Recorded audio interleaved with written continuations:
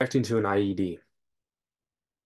That's a very popular one. How do you react to an IED? You don't know until it's already gone off. Beforehand, you just get a bomb squad, send them out there, defuse it. But how do you react when it does go off? Let's say you're in a convoy or something. I don't know. Right?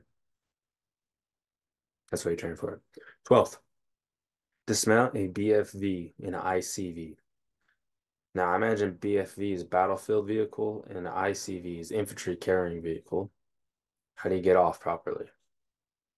13, mounting a battlefield and ICFV, right? That's what those are.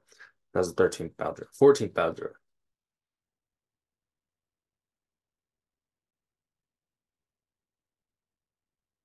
Execution of left or right.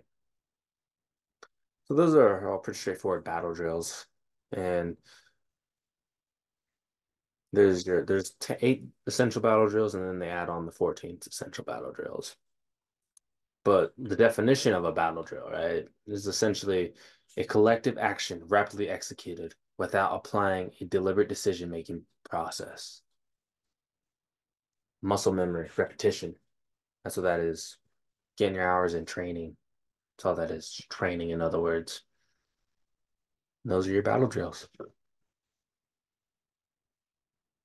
Thank you for tuning in. Check this out on Rumble, YouTube, you know the works. Like and subscribe.